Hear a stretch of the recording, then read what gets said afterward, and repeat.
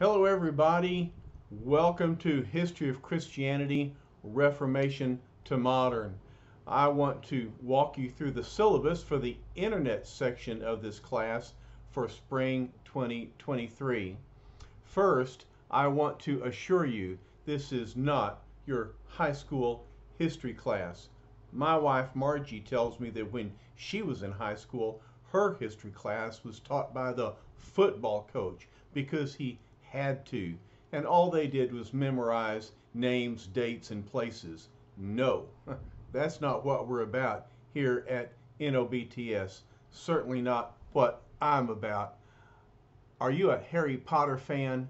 Well, I model myself after Professor Dumbledore, and I want to make this subject come alive. You know, in the Harry Potter stories, the professor of history of magic is Professor Binns, and he bored himself to death and just kept on teaching as a ghost. Well, I may be old, but I'm not a ghost. And so I want you to know that I'm passionate about church history, and I want to share my passion with you.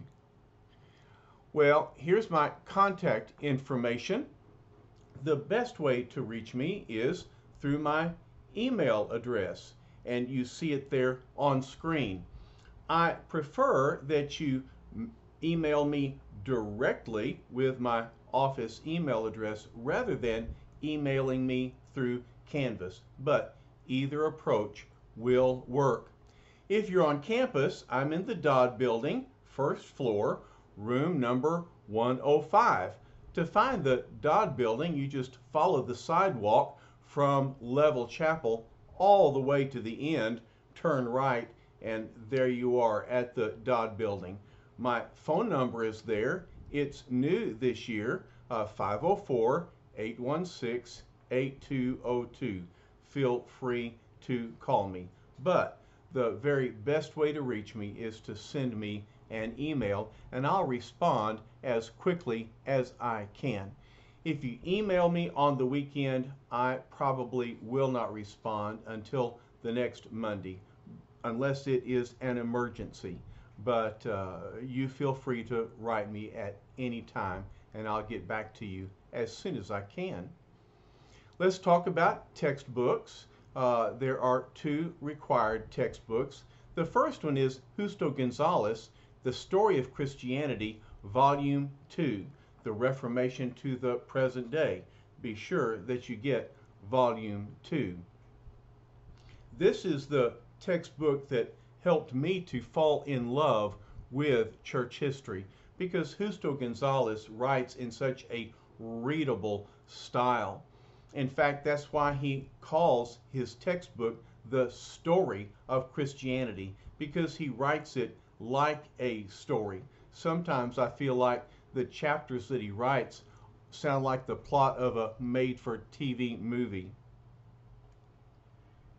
The other textbook is edited by Henry Bettinson and Chris Maunder. It's the Documents of the Christian Church. It is a reader, and in this book you'll have an opportunity to read the primary sources written by the people that you are studying about.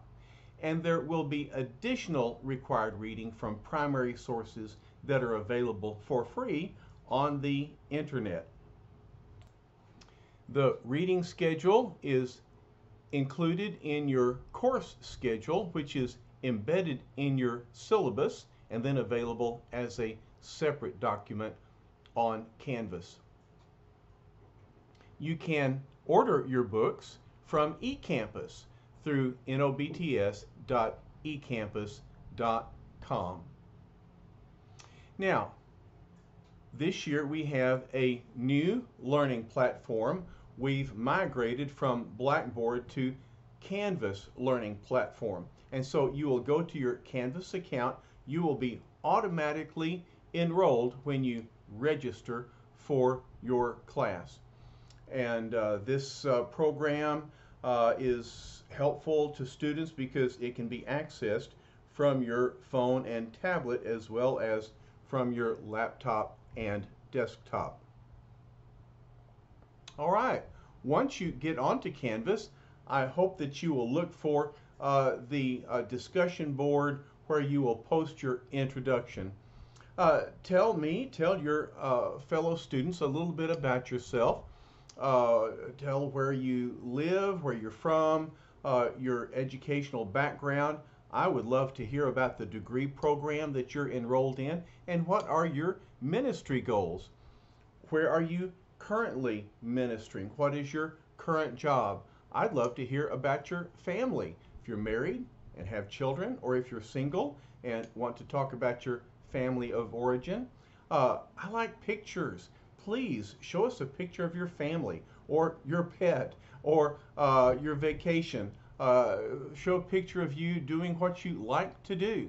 I've already led the way with an opportunity for you to meet your professor. I've probably told you more information that you want to know, and posted lots of pictures of me and my wife, our family, and our grandkids. And of course, you want to see pictures of our grandkids, right? Now, Canvas organizes the course in modules. And so when you go to the, I guess, the home page, you'll see the modules lined out for you in chronological order. In each module, you'll find video lectures. You'll find bonus features. In fact, in the first few weeks, I've posted some videos that I recorded during a Reformation 500 tour that I took with my sister back in March of 2017.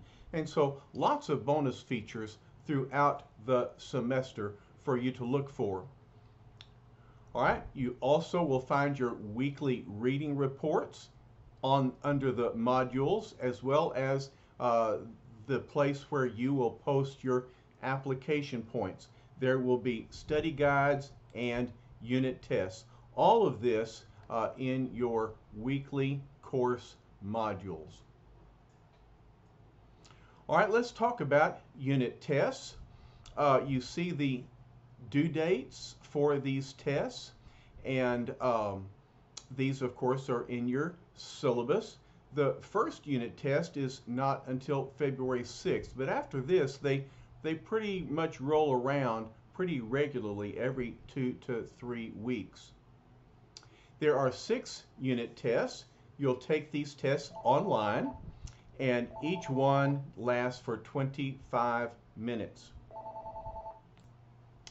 At 25 minutes, when the time expires, your test will shut down. So be sure that you are complete before the 25 minutes runs out. Now, each unit test has a base value of 25 points. But you'll find that every test has some extra questions. And so actually it's worth 26, 27, 29 points or so. But please do not be concerned. So many times I get emails from students who are concerned about the extra questions. But the more questions there are, the more opportunities you have to add up the points. That's why I call them bonus questions, because bonus comes from the Latin word for good. So please trust me. I'm not a mathematician, but I do know that extra points are good. And so there's a base value of 25 points, but you can earn more points than that on every test. Now, pay attention to this. There are 6 unit tests this semester, but the lowest test grade will be dropped. And this is to your advantage. This is in case you forget to take a test, or if you have computer problems, if you go out of town for a revival or a D Now, if you go visit grandma and she's got dial-up, probably not. Grandma probably has better internet than you have. But nonetheless, if you go out of town and you cannot take the unit test, don't worry, the lowest test grade will be dropped. And so if you miss one, you can drop that one. If you're satisfied with your first 5 test scores by the end of the semester, well then you can exempt yourself from the 6th. Now, reading reports will be submitted every week. Every week you will have a reading report. And so you will estimate the percentage of reading that you completed that week in 20% increments.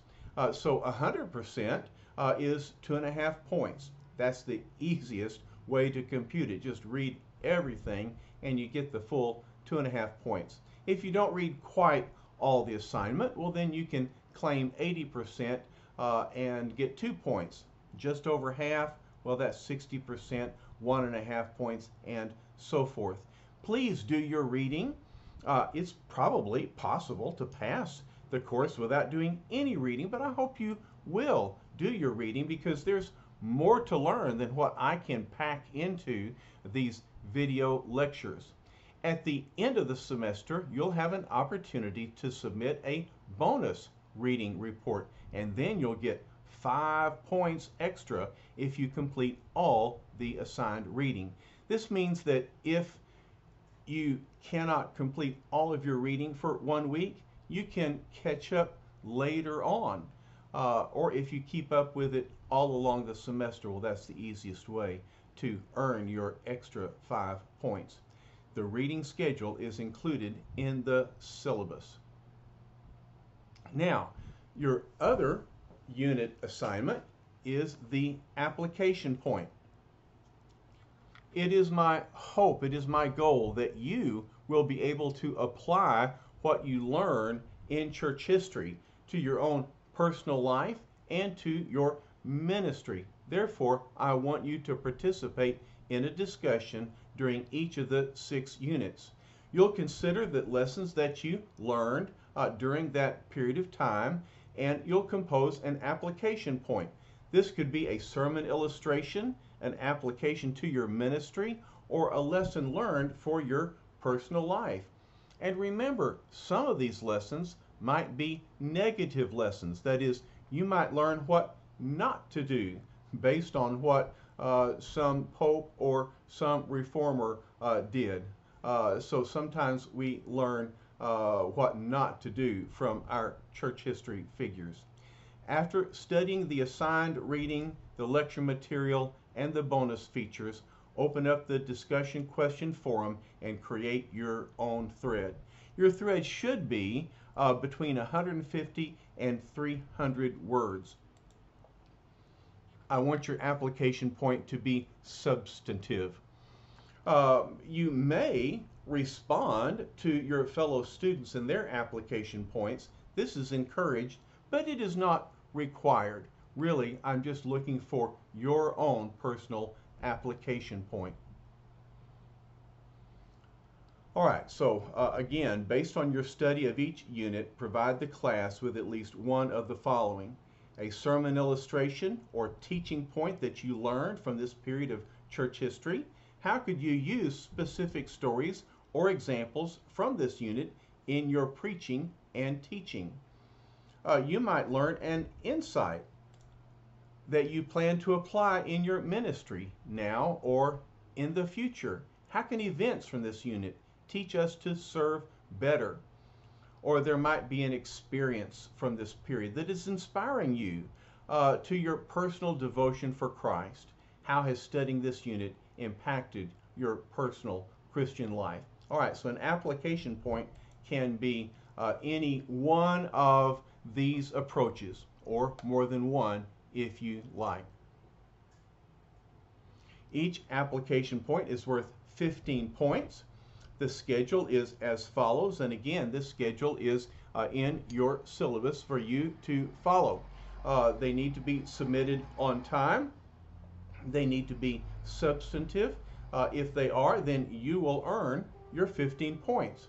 Otherwise, there will be deductions made along the way. All right, we will not have a research paper for this class, but instead there will be 2 book reviews. I believe that if you read a book, either a biography or a book about a movement or event, then that one book can give you the information that I would want you to gain from a research paper. And so you will need 2 book reviews. For the book review of a biography, each student will read and review a biography of a subject located within the parameters of the Reformation and modern eras of the church. There are suggested biographies in the selected bibliography of your syllabus. Now, other books are allowed, but only with the permission of your professor. And the book review of the biography is due on February the 20th. All right? I just include 2 samples here, biography of Martin Luther, or one of Bonhoeffer, but goodness, there are so many other great figures that you can study. John Calvin, C.S. Lewis, and so on. All right, here are the instructions for your book reviews, and these instructions apply to the first and second book reviews. Each book review should be between 6 to 8 double-spaced typewritten pages and should contain 1, a bibliographical entry at the top of the first text page of the review. All right, then there should be a brief biographical sketch of the author. Usually this is available in the book itself or on Wikipedia. This might be the one time that Wikipedia is a good source, or you can look up the author at perhaps his current place of work, his university. Anyway, at any rate, you can find biographical sketches of your author. Be sure that you write this in your own words, no copying and pasting, or you'll be docked for plagiarism. All right, most of your book review is going to be a summary of the contents of the entire book. It's important for me to know that you read the book. I don't want you just to pull biographical information from the internet or from my lecture. I have seen students do this, and they have not done well on their book reviews. Read the book. It's there for you to read and to learn from. And then when you have finished summarizing the book, you need to interact with the book with an application point about the impact of this person's life and ministry on your personal life and ministry. So again, another opportunity for you to apply what you are learning to your personal life. All right, the second book review will be a book review about a movement or event, a broader topic than simply a biography. Each student will read and review a book written about a movement or event located within the parameters of the Reformation and modern eras of the church. Again, I've suggested books in the selected bibliography. Other books are allowed, but you need my permission. And here are just a couple of examples. The Anabaptist Story by William Estep and A City Upon a Hill, written by Larry Witham. This is a book about how preaching changed American history. The second book review is due on April 10th. All right, now that I've reviewed the 2 written assignments for the class, it's time for me to put on my ugly face. All right, we need to talk about the expectations and requirements for this class, all right, because I do have high standards that I have set and expect you to meet. All right, let's talk about some penalties. Unit tests and reading reports must be submitted by the deadline. After the deadline, unit tests and reading reports will not be reopened. So do not ask me to do that. I will not reopen the test or reading report after the deadline has passed. You need to take the syllabus and mark those due dates on your calendar and be sure that you know when your assignments are due. and complete them. Now remember, 1 unit test grade will be dropped. So if for some reason you're unable to take the unit test, you can drop 1 of those and not be concerned about it. There'll be no penalty for 1 test grade that is dropped. All right? In the application points, you need to participate adequately. You need to do so in a timely manner. Otherwise, that will affect the amount of points awarded. Tardiness. Possibly, I am the strictest professor that you have related to getting your written assignments turned in on time. Let me explain.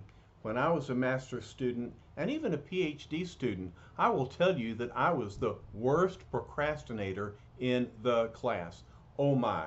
I would wait and wait and wait to start writing. I'd do more reading and do more outlining and more planning and preparation. Then all of a sudden, as the due date approached, the logjam broke and I began writing. Well, often it was a little bit late. And so I had to stay up all night long in order to punch print at 6 a.m. for an 8 a.m. class. I did that far too often. But I made sure that my written assignments were turned in on time, and I expect that out of you.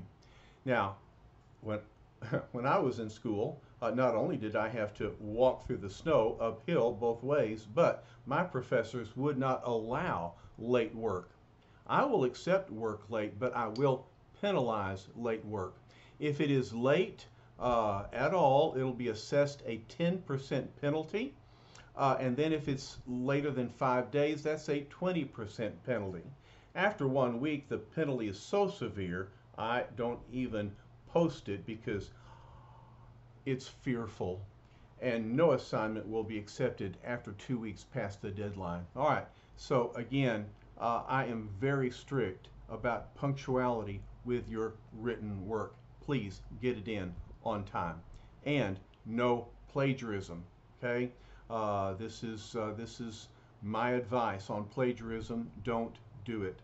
A high standard of personal integrity is expected of all students at New Orleans Baptist Theological Seminary. Any infraction will be reported to the Dean of Students for further action. You can see the graduate catalog for more information on the definition of plagiarism and the consequences for violations of plagiarism. All right, so again,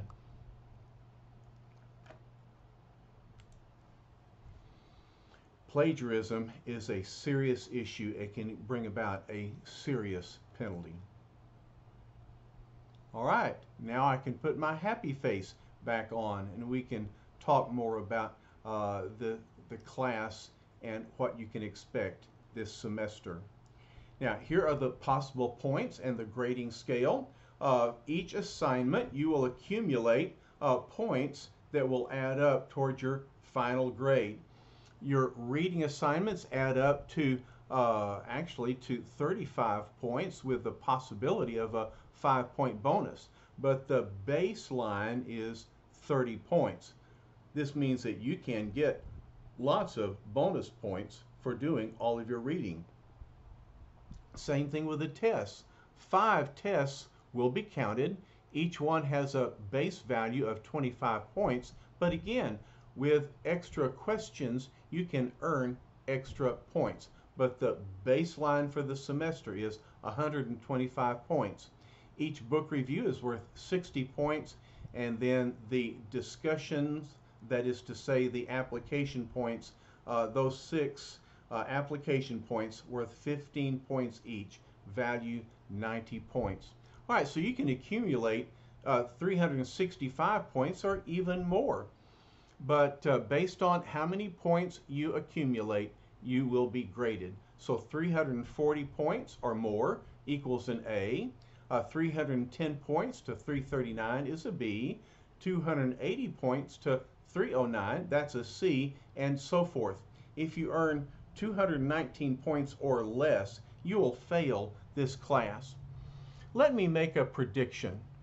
Half of my students, at least half of my students, are going to make A's in this class. Out of the remaining group, most of them are going to make B's. There'll be a few C's and a few D's. But if you want to fail my class, you have to work at it really hard. It means you don't turn in your assignments, you turn them in late, you plagiarize. These are serious issues that could cause you to fail the class. But if you do the work, if you do it consistently and with excellence, you will pass my class probably with an A or a B. All right? So please pay attention to your due dates and fulfill the expectations. None of them are beyond your capabilities. But I hope that all of them together will help you to learn the history of Christianity in the Reformation and modern eras. All right, here's an emergency plan. Oh, I hate to think about emergencies, but when they happen, go to the seminary website for information related to the seminary, and then check Canvas for instructions related particularly to this class. All right, well, here I am with my Reformation buddies, and we look forward to talking to you about the Reformation and the modern eras of the church. So I hope that you are looking forward to it as well. Let's have a good semester working together. Let's make it happen. All right? God bless you. Look forward to working with you through this class. Amen.